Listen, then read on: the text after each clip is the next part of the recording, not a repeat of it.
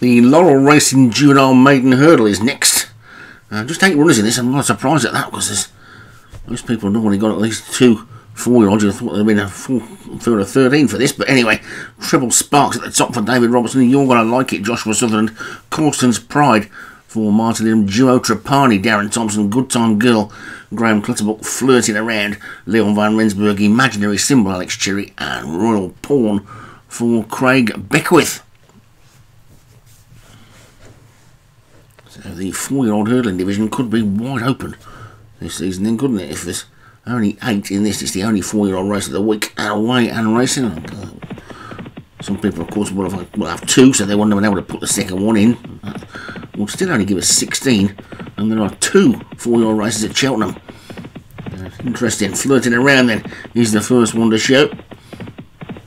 Imaginary Symbol is just showing second. They're sorting themselves out. They've got 7 flights to take in all in this one. And Flirting Around for Leon Van Rensburg is a 2 to 3 length leader from You're Gonna Like It in second. The Joshua Sutherland colours and the noseband. And closest to us is Good Time Girl in Graham Clutterbuck's second set of colours. Alex Cherry's orange and blue. After that with Imaginary Symbol, as they will eventually get to the first flight. Already covered the first half mile of the race and we've not seen a hurdle yet. There we go. And then also over that one with Treble Spark, just the back marker, but Flirting Around. He's not hanging around and leads by 4 lengths or so to You're Gonna Like It in second. Imaginary Symbol just showing third. Then Good Time Girl, Duo Trapani in the purple with the white sleeves is on the inside, and then a line of 3 at the back as Flirting Around skips over flight 2 with a clear lead, a good 5 lengths. So You're Gonna Like It second. Royal Pawn has now moved up on the outside into third. And Imaginary Symbol is fourth with Treble Spark and Duo Trapani. The back 2, Corsten's Pride and Good Time Girl, as they take the third. 4 more flights to take then in the final mile of the race. And Flirting Around's lead is down to 3 lengths now. So You're Gonna Like It second. Royal Pawn third. Duo Trapani on the inside of that one is now just taking that third position away. Then Imaginary Symbols after that, Treble Spark next, and then Corsten's Pride and Good Time Girl being held up at the back of the field. Flirting Around comes into flight number 4 shortly. When I say shortly, it's right around the corner that we can see it in the distance.